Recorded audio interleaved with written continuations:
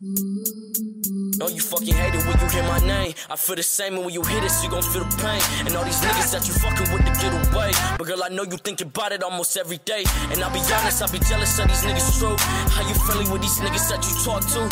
Captivated by your mind that you walk to. Can't replace you with these bitches that I talk to. This ain't lust, this love we had. Trust was good, I should've held you close. Should've kept you warm, and when the rain is falling, wonder who you call. Don't pray to God, you'd rather cry your call. Don't jump, pretend it don't hurt, repent, I won't stump. My feet in the rage, my nigga, I'm no chump. Need you when I crave, you hate. You think I ripped the wings off of my fucking angel. Don't hurt it down. WRAC. I'll forever be the elephant in the room. Hey guys, Jay here. Today I'm going to be showing you guys my settings for Fortnite, my mouse and Nvidia.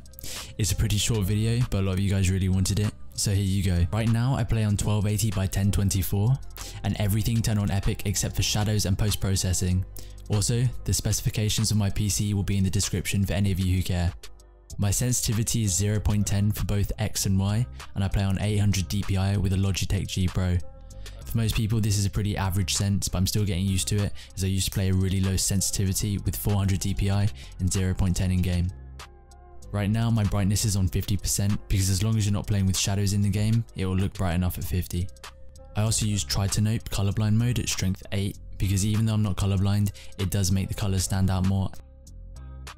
Here's a list of all my binds, and yeah, I do still use F2 for floor, but I have long fingers, so it's okay.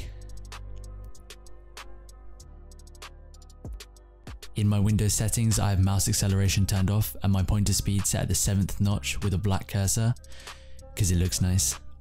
I also use a program called VibranceGUI from when I played CSGO, which basically makes your game look a lot more saturated. There'll be a link in the description for that. Finally, here are my Nvidia control panel settings. They're pretty basic, but I know some of you requested this, so here you go.